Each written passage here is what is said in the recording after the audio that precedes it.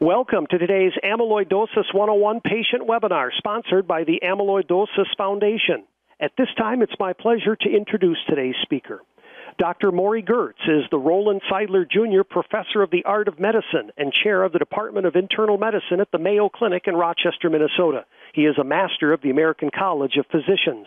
Dr. Gertz has authored over 450 publications and book chapters and an additional 500 abstracts, letters, and editorials, including the Amyloidosis chapter in Cecil's Textbook of Medicine. Dr. Gertz, welcome to the program. Thank you very much for that kind introduction. What I hope to accomplish today is to give you an overview of how this disorder, amyloidosis, is affecting you. What are the relevant questions that you want to have for your healthcare provider, and leave ample opportunity for you to ask questions at the end of the lecture component of the talk. It's important to recognize that this is an educational event and not a venue to obtain a second management opinion. With that in mind, I'll get started. I think to really understand the disease amyloidosis, you need to understand that everything in your body is biodegradable and recyclable. Most of the constituents of your body are used over and over and over. As an example, if we take your red blood cells, the oxygen-carrying cells of your body, the oldest of those blood cells is about 4 months old. After 4 months, the red cell goes to a recycling center in your body. The globin, the iron are all stripped for reuse. The membrane is stripped for reuse. And there's very, very little wastage as those components are reutilized to make new blood cells. Proteins in the body are very similar. The proteins in your body undergo a continuous recycling process where they're broken down and then used to be reassembled. And one way to think about it is that your body is assembled with half-inch nuts and half-inch screws, and you have a half-inch wrench when it comes time to dismantle it. When amyloid develops, however, the proteins that are built in your body are built with a 3/4-inch screw, a 3/4-inch nut, but you still only have the half-inch wrench. And as a consequence, you are no longer able to dismantle it. And because you can't dismantle it and recycle it because you don't have the right size wrench, it begins to build up in your body. And this protein that is non-biodegradable and non-recyclable that builds up in your body reaches a point where it'll start to deposit in your organs. The symptoms that you develop depend on which organs are involved. The treatment is really based on what is the actual source of the non-biodegradable, non-recyclable amyloid protein. So I'd like to start by talking a little bit about the symptoms and the genesis of the symptoms of amyloidosis. For most patients with amyloidosis, the most common organ involved is the kidney. And to understand how the kidney produces symptoms, you need to understand how your kidney works. Your kidney fundamentally is acting like a sieve or a colander. If you think about the function of a sieve or a colander, let's say you're cooking peas or spaghetti, you boil it in water, then you dump it into the strainer or colander in your sink, and water then drains through down the drain, and the peas and the spaghetti are kept in the colander. The kidney filters the same way, except the water that goes down the drain is your urine, and the stuff that your body wants to retain, the peas and the spaghetti, is actually the healthy, important protein of your blood. So daily, your blood is filtering through the colander, the sieve of your kidney. The water that spills through is your urine, and you retain the blood protein where it belongs in your bloodstream. Now, when amyloid deposits in the kidney, it actually punches holes in the kidney, in the colander or the sieve. And now, with these large holes in the colander or sieve, when you cook spaghetti, when you boil the peas and you pour it through, the water still comes through perfectly normally. Unfortunately, the spaghetti and the peas pour through as well and are lost down your kitchen sink. The correlation with what happens in a real adult that gets amyloid deposits in the kidney is it punches these holes, and the blood protein, which is floating in the plasma, spills right out through the holes and into the urine. And so frequently the most common recognition by a physician of a patient who presents with kidney amyloidosis is the finding of protein in the urine because it's spilling through the holes in the colander of your kidney. The second most common problem that occurs due to the spillage of protein through the kidney into the urine is it sends a signal to the liver to increase the production of cholesterol. And approximately half of the patients we see with kidney amyloid presented because they had massively elevated cholesterol levels in the blood, which was triggered by the protein spillage. Now, what are the consequences of having protein in the urine? Well, to understand that, you need to understand what the protein is doing in your bloodstream. The protein in your bloodstream is acting like a sponge, and that sponge holds water in the blood vessels. And anything that lowers the level of protein in the blood lowers the amount of sponge and causes the fluid to leak out of the blood vessels into the tissues, usually along the lines of gravity, so you'll get swollen or puffy feet, swollen or puffy legs. When we think about what causes low protein globally, the most common cause of low protein in the blood is starvation. So when you actually see on the news famine areas in India or Africa, you'll see children with all these very swollen bellies, despite the fact that they're clearly malnourished. This is a reflection of the reduction of blood protein because there's no protein in the diet and water starts leaking out. Individuals who have liver disease, the liver is where the protein gets assembled for your bloodstream, and if you have liver disease, you also will develop swelling because you can't assemble protein in your blood. In kidney amyloid, the problem, again, is low protein, not because of nutrition, not because of assembly problems, but because you've got a broken sieve or colander and the protein that is in your blood spills out into your urine, and no matter how much you eat, you can't replace it, and that low protein causes swelling. Now, clearly, if the only problem with amyloid was a high cholesterol and swollen feet, we wouldn't make so much out of it. But the problem is that continuous protein leakage through the colander has an impact on the second component of the kidney, and that's the purifier of the kidney.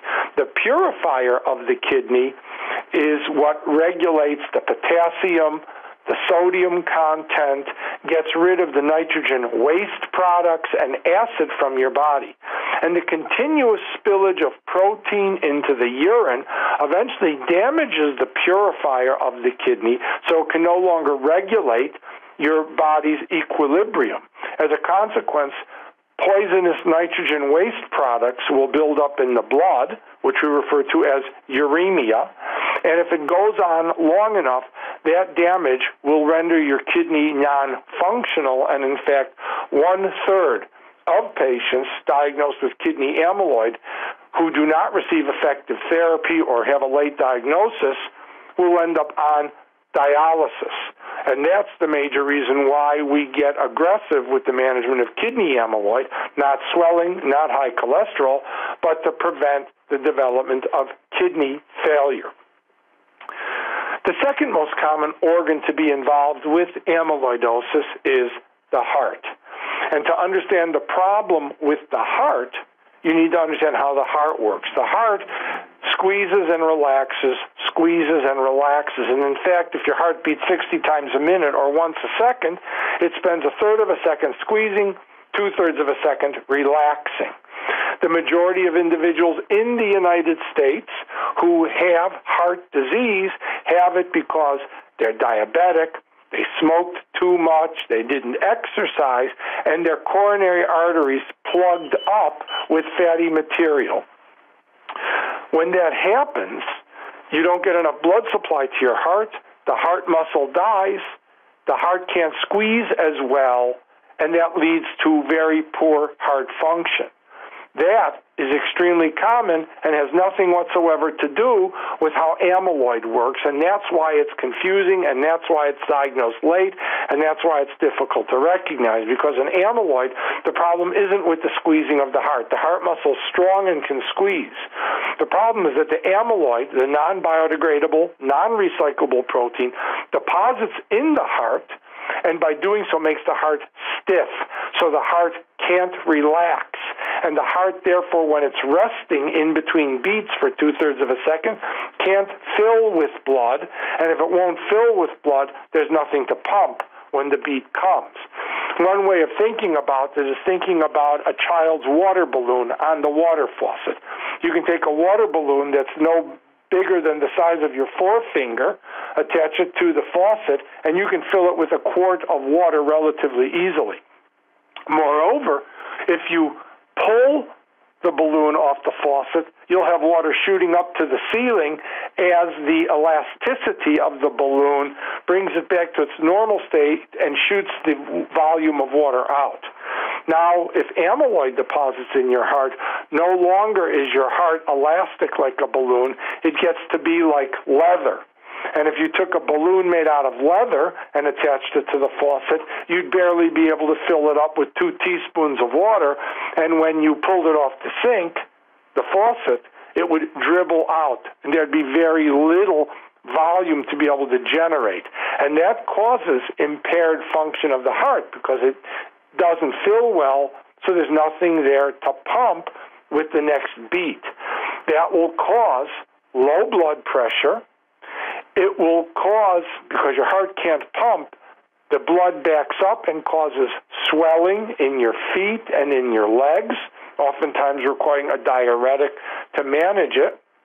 But the most important problem is that when you try to exert yourself, when you try to walk, exercise, climb stairs, and you ask your heart to work a little bit harder, it isn't able to do so. Your heart is working at maximum capacity when it's evolved with amyloid at rest. So when you exert and try to ask your heart to do a little more, it simply can't. It won't provide blood, therefore, to the muscles, and therefore you will give out. You will not be able to walk. You'll be huffing and puffing. You won't be able to climb a flight of stairs, and that goes to the weakness and the shortness of breath that you get with amyloid, and the swelling comes to backup of blood from the heart and can also be aggravated if you have kidney involvement due to the low protein in your blood.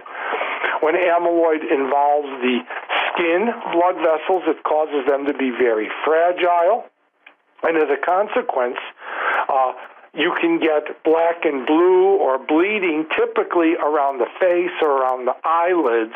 As a clinical sign, 15% of amyloid deposits in the tongue cause your tongue to be enlarged.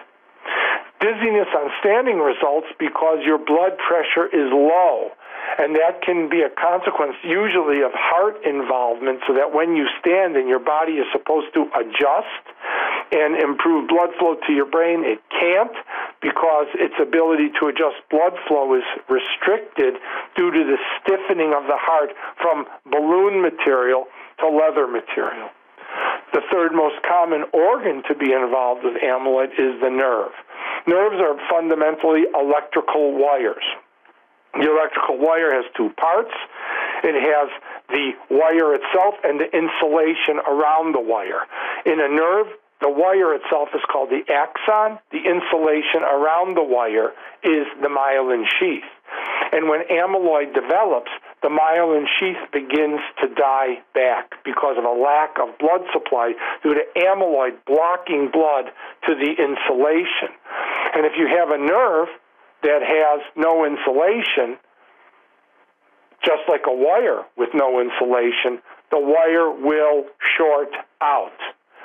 If the wire or the nerve begins to short out or die, you begin to have numbness, and this usually goes by the length of the nerve or the length of the wire.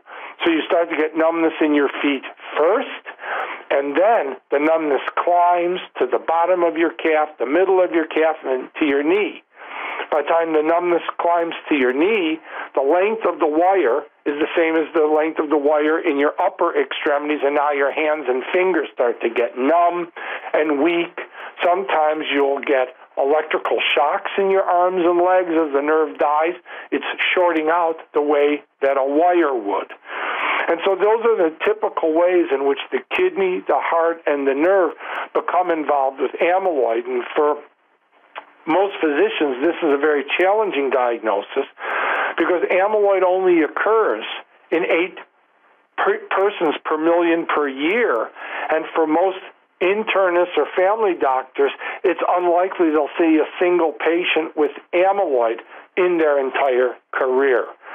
Even for experienced kidney and heart doctors, they'll see one patient every 4 or 5 years, and often the diagnosis will be overlooked. It's very easy to understand this for patients who have heart amyloid, because if a person comes in with weakness, fatigue, inability to climb stairs, and the physician suspects heart problems, they'll normally think about the most common heart problems: plugged coronary arteries. Some patients will have a coronary angiogram or catheterization completely normal. Or they'll think about valvular problems or valvular leaking. That's usually not found. When amyloid deposits in the walls of the heart, it actually causes the walls of the heart to thicken up. And if an echocardiogram is done, you actually see the thickening of the heart wall.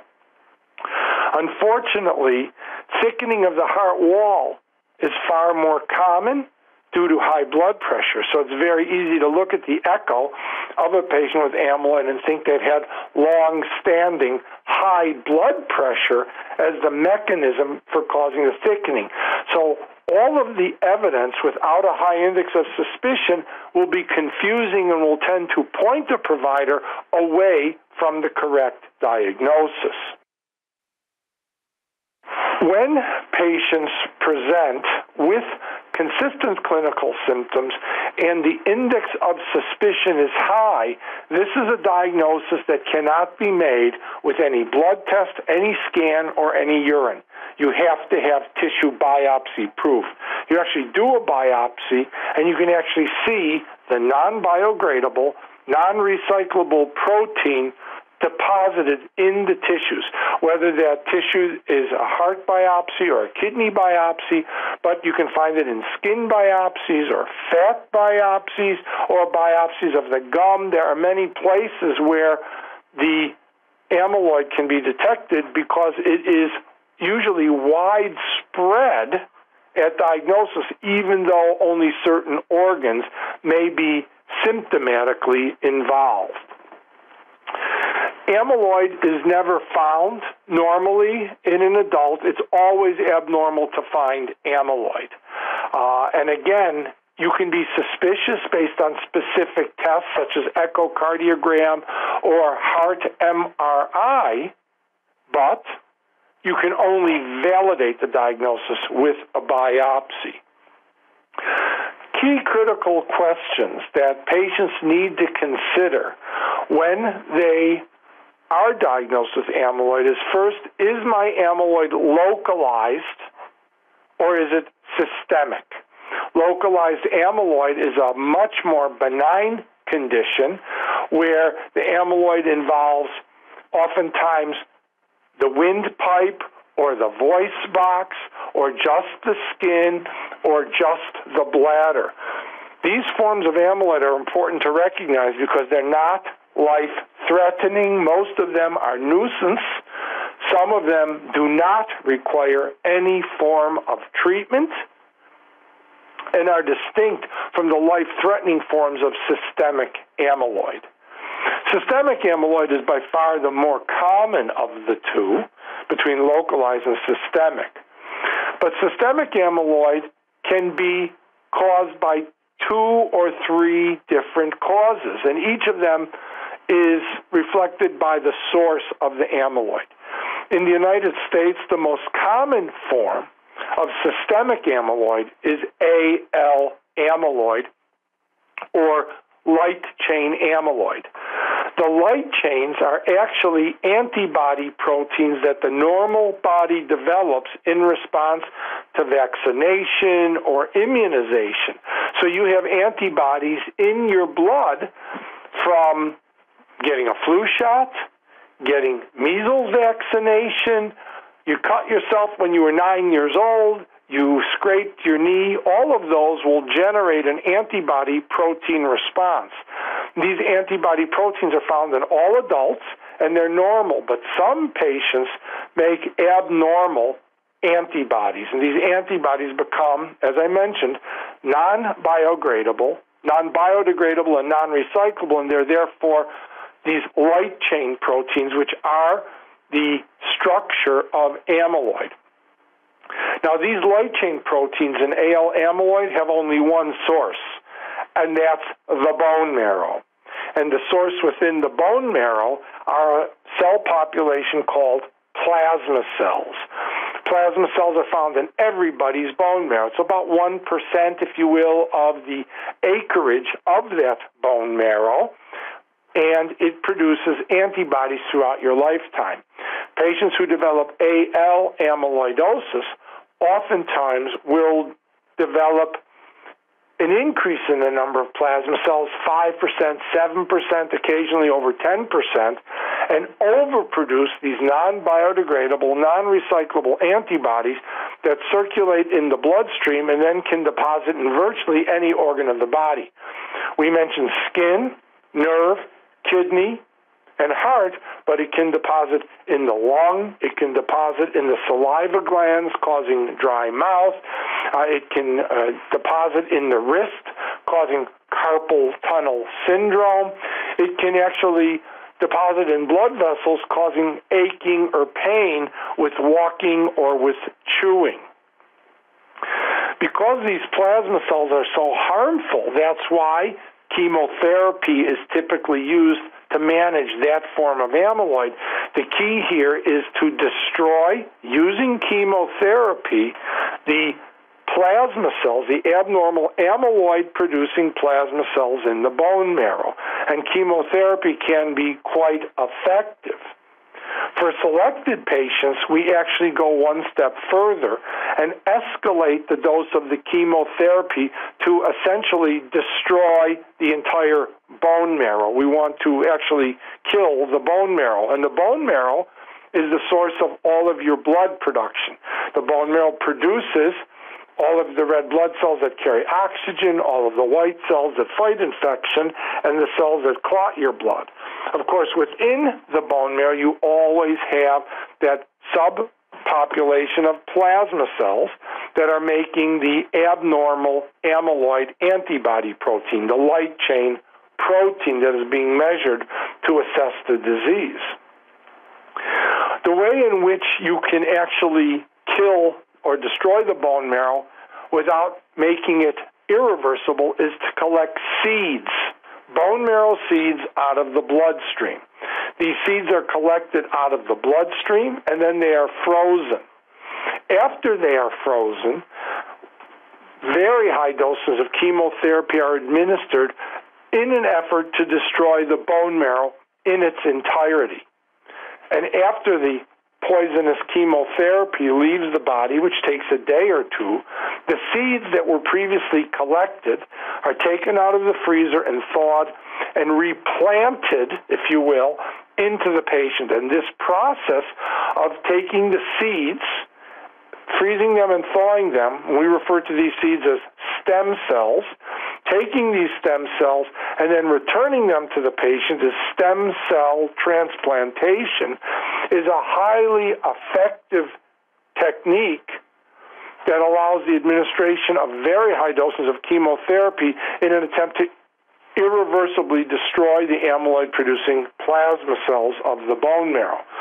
This technique is a preferred technique, but is limited to patients who have minimal damage to their heart from the amyloid and minimal damage to the kidney from the amyloid, because it's a very aggressive procedure that has a fairly toxic side effect profile and is limited to those patients who are relatively early diagnosed and, generally speaking, under the age of 70 years.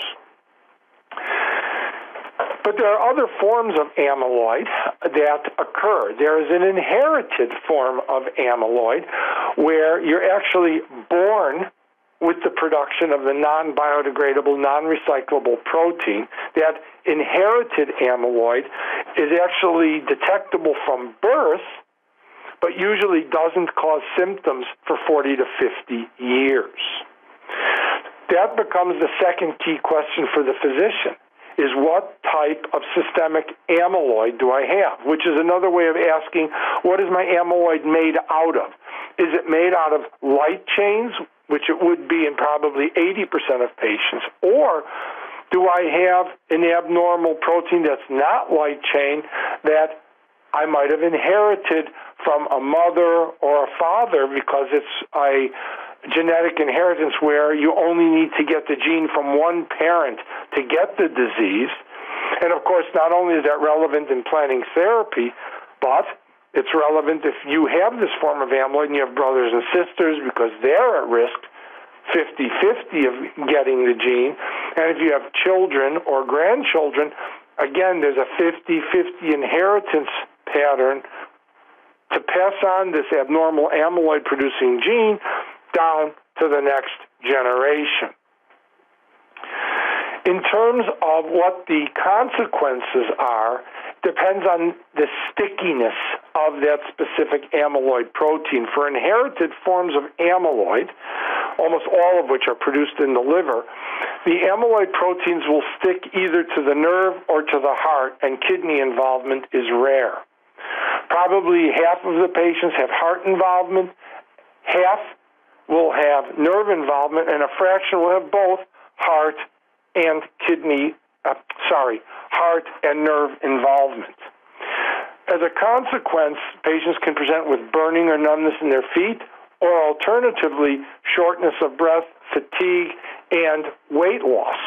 And it is imperative when a diagnosis of amyloid is made that it be clear what is the actual source of the amyloid, what is the type of amyloid, in order to effectively plan therapy. Because with these inherited forms of amyloid, they're never produced in the bone marrow, and as a consequence, chemotherapy is the wrong treatment. Historically, for most patients with inherited amyloid, because the source of the abnormal amyloid protein is the liver transplantation has been widely used. But there are now a number of experimental treatments that are available and are enrolling patients globally that are designed to suppress the body's production of the amyloid protein by working directly on the liver and preventing the liver from making the amyloid substance itself. And this is being looked at as a mechanism for suppressing the production of amyloid in that type. There are other new treatments that actually have become available in the last few years. For patients who have the inherited form of amyloid, approved in Europe and approved in Japan, there's a medicine called tafamidis. And tafamidis actually interferes with the folding of the amyloid protein made in the liver. So it's made, but it doesn't become biodegradable and non-recyclable and doesn't deposit in the tissues. And that's been approved outside the United States and is under trial in the United States. A second agent that works in a similar fashion to interfere with the misfolding is a medication called diflunisal. Diflunisal is a medication that is commercially available that can be used for familial amyloid, not for light chain or primary amyloid, to suppress the production of the amyloid protein in the liver. Recently, new treatments, including antibodies, monoclonal antibody treatments, to try and dissolve amyloid deposits. For many years, the only available treatment for light chain amyloid, the amyloid produced in the bone marrow, has been chemotherapy to prevent production of the light chains from the bone marrow plasma cells. But now there are antibody trials underway that actually are designed to bind and dissolve the amyloid. And so this is a new non-chemotherapy, highly innovative, exploratory clinical trial to try and manage it. There's a third type of amyloid that's neither inherited nor bone marrow derived, and that's called wild-type TTR amyloidosis. That's quite a mouthful, but the old term for that was senile systemic amyloid or senile cardiac amyloid. This is typically heart involvement with amyloid that occurs usually after the age of 65 and causes slowly progressive decline in the efficiency of heart function, leading to shortness of breath, fatigue, weight loss. Historically, there was no treatment for that form of amyloid, but now there also are trials, particularly tafamidis, looking at the management of this type of amyloid. So essentially, most types of amyloid now have available therapy for them, which has really increased the optimism of the medical community in the management of this disorder. There are new types of chemotherapy available for the treatment of light chain amyloid. In December, the FDA gave preferred status for the development of the oral drug called ixazomib, and ixazomib is now in phase 3 trials for the treatment of patients with light chain amyloidosis. That's a very important trial. And for non-light chain amyloidosis, new antibodies are being developed and new treatments to suppress the production in the liver as well as to enhance the ability to dissolve it are all underway. I'd like to spend a few minutes to summarize some of the key points when you see your physician. The first is understanding how your amyloid was diagnosed. If it's the kidney, it's usually urinary protein, high cholesterol, or actual damage to the purifying function of the kidney. If it's heart amyloid, it's usually because your heart has become stiff, relaxes poorly, fills poorly with blood during the resting phase, and that results in an inability to pump, and is easy to confuse because it doesn't have the classic signs of heart malfunction due to the common causes due to blockage or plugging of the coronary arteries. Irregular heart rhythm is a common finding as the amyloid deposits in the electrical system of the heart, and a significant fraction of patients with heart amyloid ultimately end up with a pacemaker or a defibrillator in order to sustain a healthy rhythm. The actual mechanism of weight loss in amyloid is not well understood. In heart amyloid, it's often related to the fact that heart work is so high that it burns lots and lots of calories even at rest, and it leads to weight loss. But you get weight loss with nerve amyloid and with kidney amyloid and liver amyloid, and the mechanism is not understood, but weight loss of 20 to 50 pounds is not unusual with amyloidosis itself. In terms of the non-chemotherapy treatments that are available for amyloid, or the non-experimental new drugs available for amyloid, there are supportive measures that can be used in the medical community. For patients who have heart failure, salt restriction reduces the tendency to retain water, as well as diuretics help with the fluid retention that often is seen. Because patients are losing weight, high calorie intake can be very important because it helps reduce the tendency to lose weight. Doing everything you can to sustain a regular healthy activity level, even if it's only walking at a slow pace, is good for muscle blood flow and muscle tone. Unlike coronary artery disease, where if someone overexerts, like shoveling snow, they can actually have a sudden heart event, maybe death, due to overexertion. This is not the case with amyloid because the blood supply to the heart is fine, but the muscle is weak. So if you overexert, if you try to do too much, you just get tired. And so there's no harm in trying to ensure that you maintain and sustain daily activity level. In terms of the monitoring of the amyloid, that becomes a critical issue. For most patients who have light chain amyloid, the amyloid produced in the bone marrow, the light chains come in two flavors, kappa and lambda. And what you will find is that your physician is actually measuring the light chain level, whether it's kappa or lambda, on a serial basis as you get treatment in order to assess whether you're deriving benefit. So typically, because the light chains are made by the amyloid-producing cells, the higher they are, the worse they are. And if you get effective therapy, that will lower the level of the light chain successively, and that the lower the light chain, there's no question, the better the prognosis and the longer the survival. So the focus in light chain amyloid is lower the light chain, the kappa or lambda light chain. Again, before you embark on treatment for your amyloid, you need to be absolutely certain about the type you're dealing with.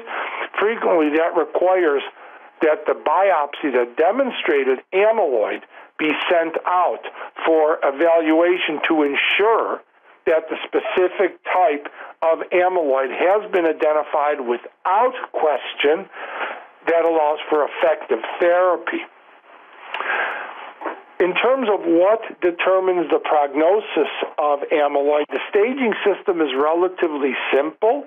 Amyloid is divided into 4 different stages, 1, 2, 3, 4, and it's only based on 3 blood tests, and that determines the prognosis. 2 of the blood tests are a measure of the efficiency of the heart. The 2 blood tests are NT-proBNP, and the other is troponin T. Those are 2 heart blood tests that are important for prognosis. Finally, the third is the free light chain test, that light chain kappa lambda measurement, because that is important. The higher, the worse the prognosis, frankly, but it's a useful measure at the time of diagnosis to understand what the average outlook is and what the average prognosis, recognizing that it won't tell you exactly how you're going to do, but will give you some general sense of average. When a patient is diagnosed with amyloidosis, what is typically done is screening is performed to allow your provider to understand what's the full extent. So if you find amyloid in the kidney, that's important. But it's just as important to understand whether that amyloid has deposited not only in the kidney, but is it deposited in the heart? So you need heart blood tests. Is it deposited in the nerve? That often requires testing. Is it deposited in the liver, the lung, the bowel, etc.? Does it deposit in the nerves that regulate your blood pressure or your bowel function? All of those require screening in the newly diagnosed patients to understand the full extent of what we're up against. Again, in then summarizing that the available therapies are directly connected to the type of amyloid. For AL amyloid, the most common type, it's chemotherapy, which can be given either in traditional doses or in very high doses with seed reimplantation, stem cell transplant. or the new experimental antibody treatments. For inherited amyloid, solid organ transplantation, heart, liver, and kidney have all been done.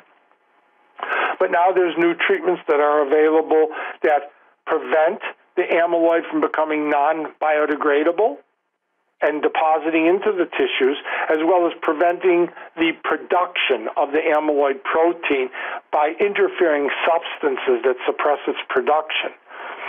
I didn't mention much about AA amyloid because it's an incredibly rare form of amyloid in the Western world, but if there are patients who are currently online who have AA amyloid, I would be happy to answer their questions. And I think with that, I will stop and take your questions. Thank you for your attention.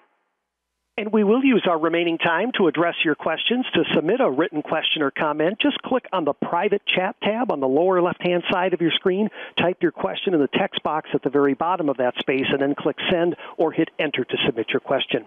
And at this point, Dr. Gertz, I'll turn it back to you to address a few of those questions that were submitted earlier. Thank you very much.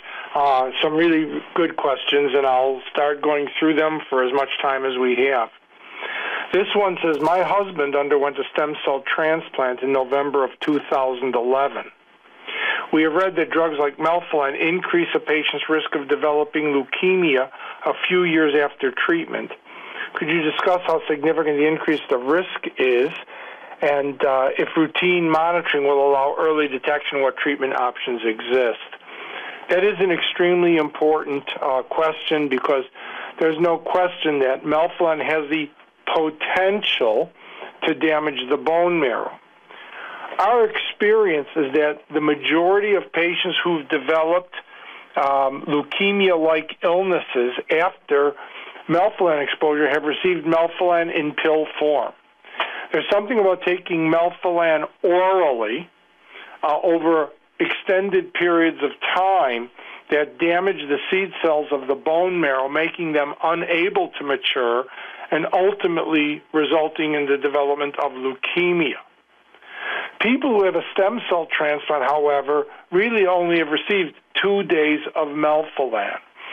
We have 638 patients now that we've transplanted in our program, and without prior exposure to melphalan, we've actually only seen 2 patients that have actually developed leukemia or leukemia-related illness.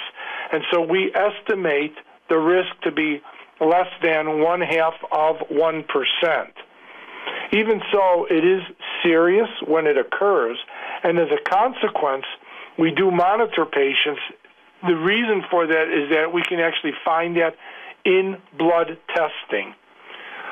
Patients who do develop this type of leukemia are at significant risk. In the patients that we've seen it develop, in one patient it developed 8 years after the transplant, and in the second patient it developed 9 years after the transplant. That patient, however, is still alive, receiving supportive therapy, and that supportive therapy is transfusion, and then there are medications such as Vidasa that can be very helpful.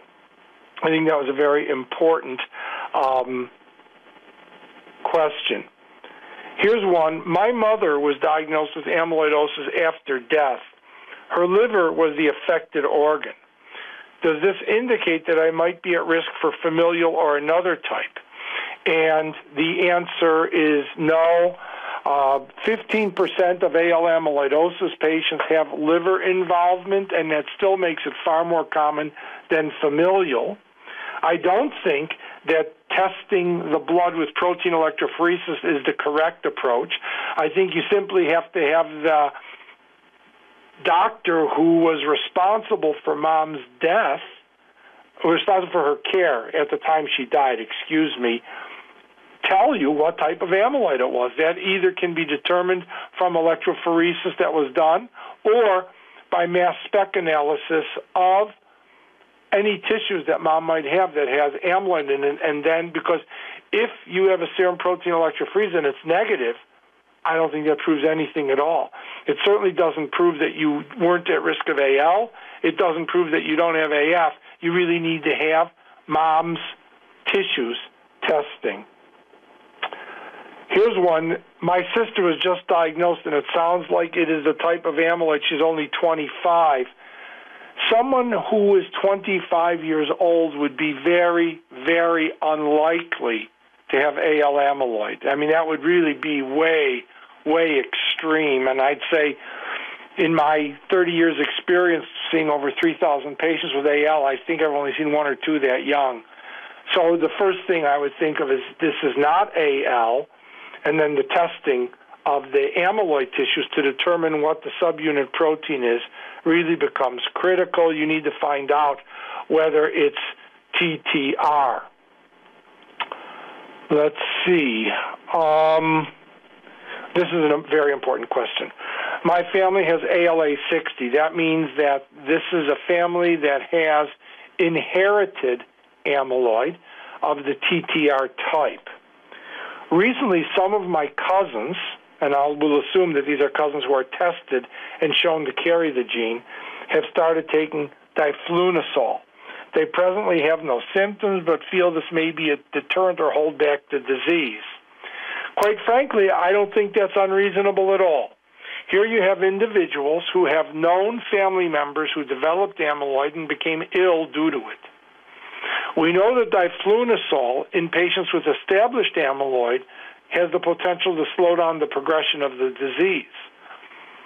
These patients are not eligible for any of the active studies because the studies that we're currently doing, looking at all the new treatments for inherited amyloid, require symptoms, and they don't have symptoms. They're just worried that they'll develop symptoms. So they're taking diflunisal in the hope that it might delay the onset of symptoms, and I actually would have a lot of difficulty criticizing that. That seems to be a logical approach. I don't know whether it will be beneficial, but diflunisal is usually pretty well tolerated, and as a consequence, I think it is a very reasonable approach. I have one question asking about excluding chemotherapy, what non-traditional practices are being studied. A professor in Germany has tried ECGC, which is the chemical extract from green tea, and has been using green tea in the treatment of his amyloidosis, and actually an article has been published on this. And in this one instance, benefit was apparently seen. This hasn't been widely accepted by the medical community, and green tea can interfere with some active regimens for amyloid. It interferes with the effect of Velcade, for example. However, it has been used, it has been published, and although I don't think it's undergoing investigations outside of Germany, it has been used for patients with amyloidosis. Here's one. What are the recommendations for dealing with neuropathy caused by AL amyloid? So that becomes a very important question because really only 10% of amyloid patients AL have symptomatic neuropathy. And so many patients with AL amyloidosis are being treated with Velcade, which does cause significant neuropathy. It becomes important to distinguish, is the neuropathy from the amyloid or is the neuropathy from the treatment of the amyloidosis? That becomes very, very important because obviously if it's due to the treatment needs to be modified or the neuropathy will get worse.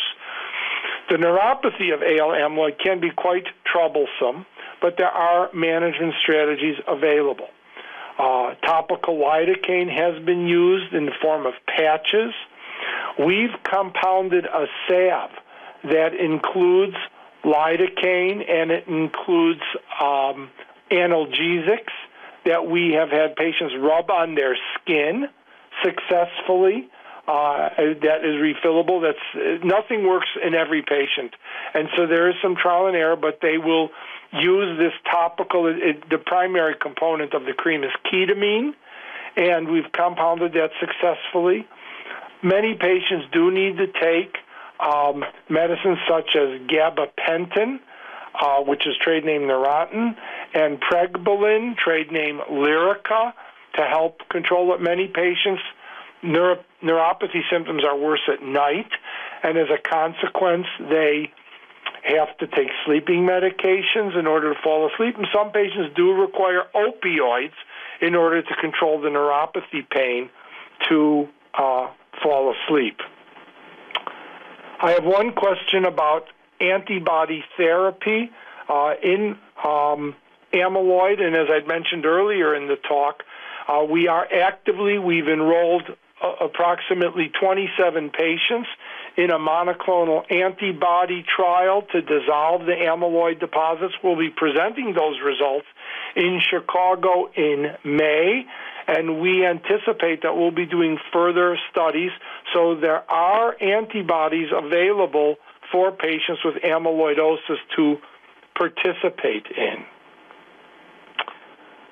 Here's a question on the relationship between amyloidosis and coexisting cancers such as Waldenstrom's macroglobulinemia and multiple myeloma. A very important question, because there are some patients who don't have plasma cells in the bone marrow making amyloid. They have other blood cells in the bone marrow called lymphoplasmacytic cells or lymphoplasmacytic lymphoma or lymphoma. Some people have mantle cell lymphoma. Some people have marginal cell lymphoma.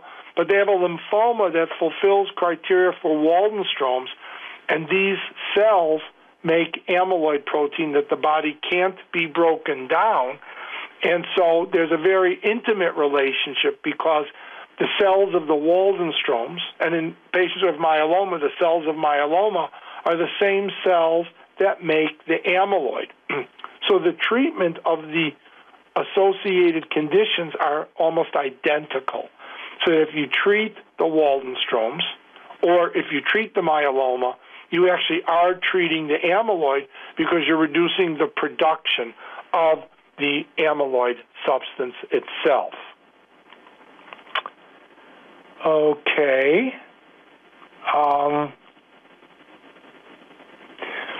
This is a question on the use of Revlimid in the treatment of amyloid.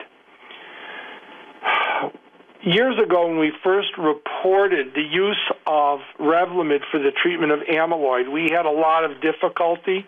Patients tolerated it poorly. There were a lot of side effects with it. People couldn't stay on treatment very long, and there was a high side effect profile.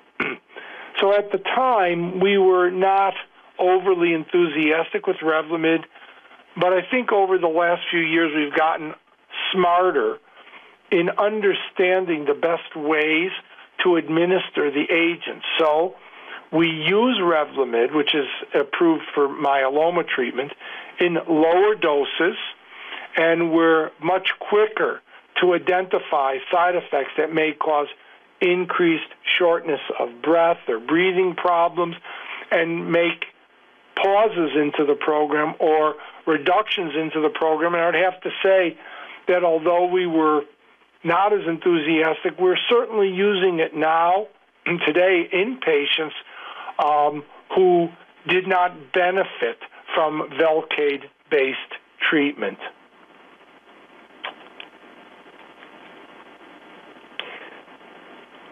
Here's a very, very insightful question about amyloid involvement and whether it impacts the flexibility of the intestinal tract.